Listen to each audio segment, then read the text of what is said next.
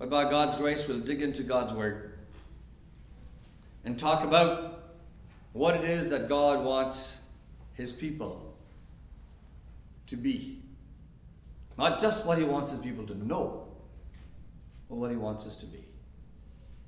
I entitled this sermon today, Walking with Jesus, because it is, the song has become our congregational family song because of Aidan. And we all know Aidan loves the song, and his eyes begin to glow when we sing it. But it's also Aidan's birthday celebration today. And the lunch is provided by his mom and dad. Well, we're celebrating his birthday today. Am I right? Is it next week? Oh, next week. So next week. But we'll have to call Walking with Jesus 2 next week. I was mistaken. I thought it was today that we were going to celebrate his birthday. I guess we'll eat his birthday meal next week then. But it was purposely entitled Walking with Jesus because when we talk about walking with Jesus, we take that song as a child song and take it lightly. But walking with Jesus is the entire purpose of the conversion experience in our lives. Amen. We don't just accept Jesus and put him on a shelf. We don't just compartmentalize our life and say, this is now my relationship. That relationship has to have an activity. What would happen, Jubin, if you had a relationship? I'm just saying if you had a relationship with a young lady, possible, and you declare your love for one another, and then you continue to live a life as if you don't really know her. Huh? Every now and then you pick up the phone or stop by and say, hey, how are you? And go on again.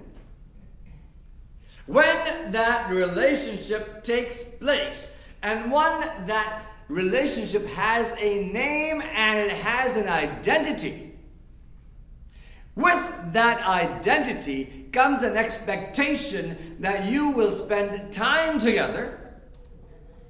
You will give something of your time and your habits and your priorities to that relationship, and the other person will also give some time and priorities and some habits and commitments to that relationship. And if they don't, Jubin, what happens? There is no relationship. I don't know why I'm talking to Jubin. Maybe you guys know. When you establish and you give a name and you reach out, you either have to be a part of it actively or don't engage in that title of that relationship. It requires a daily communication, a daily walk, a transformation, a change. Not long ago, I was working with a couple. They were getting married. And there were some difficulties in changing priorities and schedules and times. So the young fellow was busy with his friends. And the demands on his times are such that he couldn't make time for his future wife. So as part of their assignment, I asked them to make an appointment for a date that they would go out and spend time together. And then I used to ask them, where did you go? What did you do? And how did things go? I had to teach them how to spend time. What kind of a relationship do you have if you don't make time for one another? It is for that reason that when I take on the name of a Christian, not differently than when you take on the name of your husband when you get married, wives, we then become beholden to a relationship. When I say that I am a Christian, that requires That I set aside those things to which I was accustomed. Those habits, those priorities, those obligations, those schedules. The Bible says that when you come to Jesus Christ, the old man does what? Dies. When the old man dies and the new relationship begins, that new relationship begins with Jesus Christ. And so whatever happens, it happens in joint relationship. It happens in harmony with Jesus Christ. And it is for that reason that our life begins to transform. We begin to change.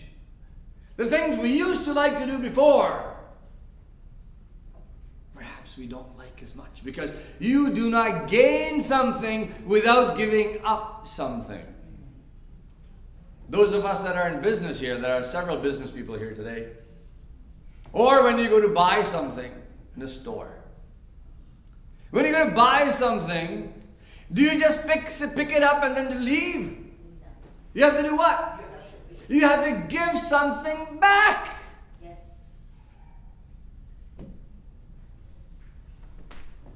In every relationship. When, Brother Varghese, you have dealers to whom you supply blinds. The dealers all came to your factory and picked up blinds and said, "Thank you very much for the window covering," and they leave. What kind of a relationship would that be? Not a good one.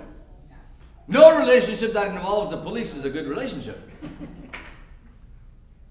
So the dealers have to come prepared to make sure that when the 30 days or 90 days, whatever your agreement is, when that time comes, the bill has got to be paid.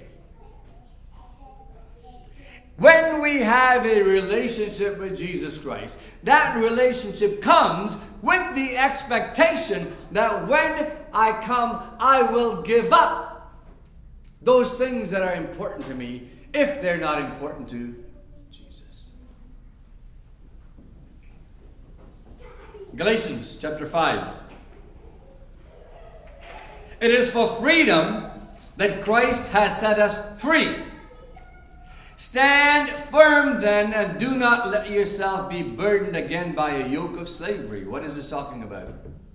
The Apostle Paul in Galatians, he starts off very, very strongly, Galatians chapter 1. And in chapter 3 it gets even stronger. Now he comes into a chapter where he talks about freedom in Jesus Christ. We're starting this relationship with Jesus Christ. In Jesus Christ. And what is that relationship? That relationship is this.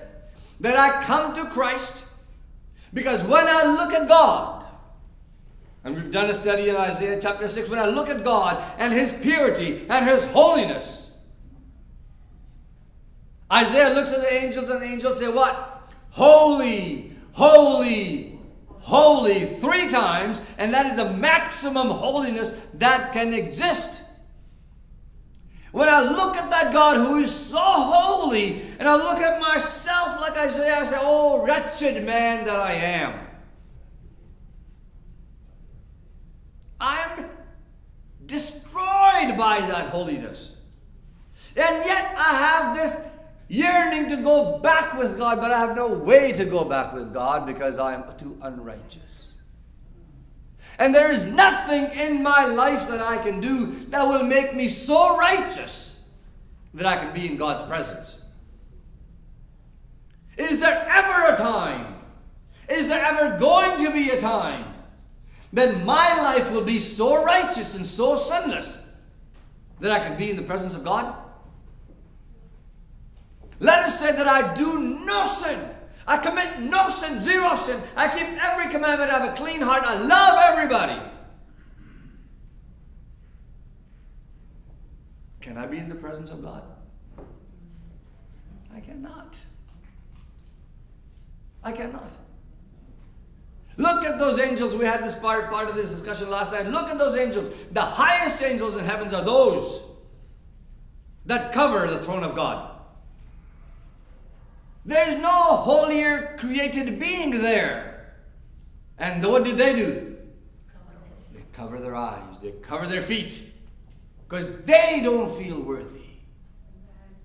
How can I ever live a life that I can consider myself holy to be with God? I cannot.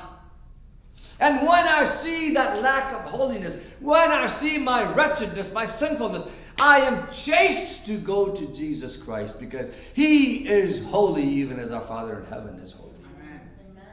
When the Bible says, be ye perfect, even as your Father in heaven is perfect. How can I be perfect? Only way I can be perfect is if I am in Jesus Christ, and I am hidden, and God only sees Jesus Christ. It is in that holiness, by faith, that I become righteous. It is for freedom that Christ has set us free. Stand firm then, and do not let yourselves be burdened again by a yoke of slavery. What slavery? The slavery of trying to read and live a righteous life. Don't be slaves. Mark my words, he says. I, Paul, tell you that you let yourself be circumcised. That if you let yourself be circumcised, Christ will be of no value at all. What does that mean? If you think that your works are going to make you righteous, Jesus Christ has no value. I declare to every man who lets himself be circumcised that he is obligated to obey the whole law. If you're going to keep one law, you better be ready to keep every single little tiny iota of the law. You who are trying to be justified by the law, you who are trying to be justified by the law, have been alienated from Christ. You have fallen away from grace. For through the Spirit, we eagerly do what? Await. And what do we await? We await by faith, what? Righteousness. Do you understand what that is? Do you know what that says? It says that if I try to work my righteousness, I am going the wrong way. But by faith, I must wait for the Spirit to come and transform me from the inside, so the works that come out of me become righteous, not by my works, but by the righteousness of God. Not only am I saved, not only am I justified by Jesus Christ, not only am I justified by His grace, I am also sanctified by His strength. It is He who changes us. For through the Spirit, we eagerly await. And by the way, we don't command, demand, request the Holy Spirit to please come. We wait. We wait. That was the command that Jesus gave. Just go and wait. As long as you are committed, as long as you have given your heart, then that Spirit will change. It is for this reason that Jesus constantly said that it is not from the outside that you're cleansed. It is from the inside out. But what happens to me? Even when others may think that I'm okay, when I who know my heart, and I who know my own secrets, when I stand before God, I know how righteous I am not. All the works on the outside, I can preach the law, I can teach the law, I can out-debate you. But if the Spirit of God is not in me, my righteous works are worthless. You were running a good race, verse 7. You were running a good race. Who cut in on you to keep you from obeying the truth? That kind of persuasion does not come from the one who calls you. If you have been called away, and now somebody is trying to tell you that you have to earn your righteousness, a little yeast works through the whole batch of dough. What does it mean? It spoils your righteousness. It spoils your salvation. I am confident in the Lord. Now you will take no other view. The one who is throwing you into confusion, whoever that may be, will have to pay the penalty. Brothers and sisters, if I am still preaching circumcision, why am I still being persecuted? In that case, the offense of the cross has been abolished. I'm going to skip a few verses. I'm going to verse 16. Because that is the heart of the message in verse 16. So I say, do what? Do what? Walk. Walk in the Spirit. Walk in the Spirit. Don't jump. Don't do high jumps. Don't run. A daily, slow, comfortable walk in the Spirit. Not that's going to cause you to sweat. Not that's going to cause you your heart to go crazy. Not that it's going to cause you to go absolutely nuts and worried. But walk gently. Walk by the Spirit, and you will not gratify the desires of the flesh.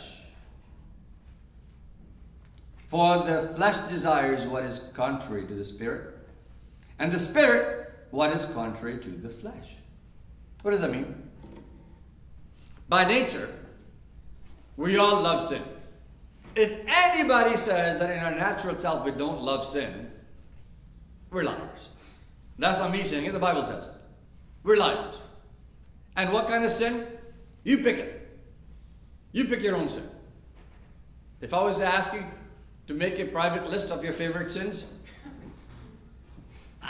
is there anybody that wouldn't have it? In the flesh, we all we love sin. You know why we love sin? Because that is our nature. That is what we do. I don't know if you saw the news the other day. There was a bear. One in Buffalo and one in Port Perry, I think. Poor little bear got stuck in a tree. The firemen, people went there to get it down. They were able to get it down safely.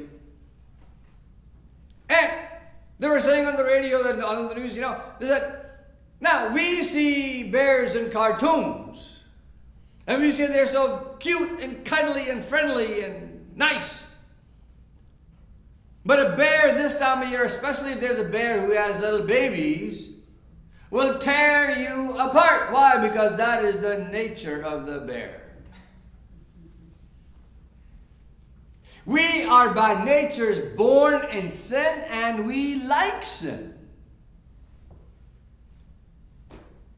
Terrible thing for me to say, isn't it? That sin could be selfishness. It could be, and that's the worst of it, the selfishness. It could be greed, it could be pride.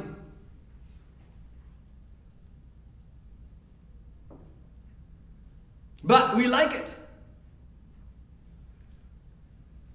But there is a conflict with the Spirit of God that is in us and the flesh of what we are made. That's why the Apostle Paul says, that which I want to do by the Spirit of God, I can't do. And that I don't want to do, I do it. That's why we suffer. And then it says, verse 18, but if you are led by the Spirit, you are not under the law. The acts of the flesh are obvious. Then he makes a whole list. And verse 22, that was cited earlier during our Sabbath school time. But the fruit of the Spirit is what? Love, joy, peace, forbearance, kindness, goodness, faithfulness, gentleness, self-control. I ask you, if I was to say that in my private life, even when I'm in the car by myself, do I see these things in my life? Love, joy, peace, forbearance, kindness, goodness, faithfulness, gentleness, self-control. I don't. I don't. Because the Spirit is still working. The Spirit is working, trying to transform us. And when we look at this kind of a list in our lives, it chases us to go to Jesus Christ, that He may represent me and bring me before God and transform me. So we are justified immediately, and sanctification and the changing of our hearts starts immediately by the Spirit of God. But that walking takes time. It takes time. Go with me to Galatians chapter 3. Galatians chapter 3. And there, good. Verse 10. For all who rely on the works of the law are under a curse, and that is as it is written, cursed is everyone who does not continue to do everything written in the book of the law. Clearly, no one who relies on the law is justified what?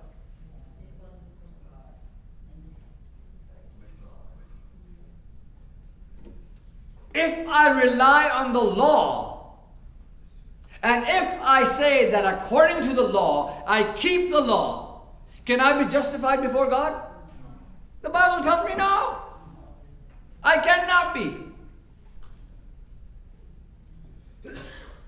In the interest of time, I'm going to ask you to turn your attention to 1 John chapter 1. And there, verse 8. This is not the Gospel of John. This is the book of 1 John. Toward the end before Revelation, verse 8. If we claim to be without sin, we do what? We deceive ourselves, and the truth is not in us. If we confess our sins, He's faithful and just to forgive us our sins and purify us from all unrighteousness. If we claim we have not sinned, we make Him out to be a what? Liar, and His word is not in us. It's not possible for me to try to transform my life to become righteous before God. It is not possible. There has never been a human like it except Jesus Christ. And it is only through Jesus Christ that we find salvation. We find justification. We were in sin. We died in sin. And sin has two components. One component is the actions of sin, and the other component is the condition of sin. And irrespective of my actions, where my actions may mimic, pretend to be righteous, my condition and my heart is still sinful. It is for that reason that we find righteousness and unity and redemption and atonement with God, and only one way. That is through faith and acceptance of Jesus Christ and His righteousness as our righteousness. And then allow God to walk with us day by day by day, to transform us to the extent that those things that are inside of me begin to change. When Isaiah says, I'm a man of sinful lips, and I live among the people of sinful lips, what he means by that is everything that comes out of his mouth represents sin that's in his heart. We are transformed not by our efforts. It was not Isaiah who picked up the coal and touched his lips with it. It was the messenger of God who had to pick up the coal and touch him with it. It is the power of God that justifies us. It is the power of God that sanctifies us. and makes us fit to be in the presence of God. As sinful beings, we can only hope to be with God without Jesus Christ. The only way that we can be redeemed and get back to where God wanted us to be with Him is through faith, to be justified, and then wait for the Spirit of God to make us righteous. That when God is dealing with you and I, He sees that we are fit to be with Him, not because of who we are, but because of who Jesus Christ is.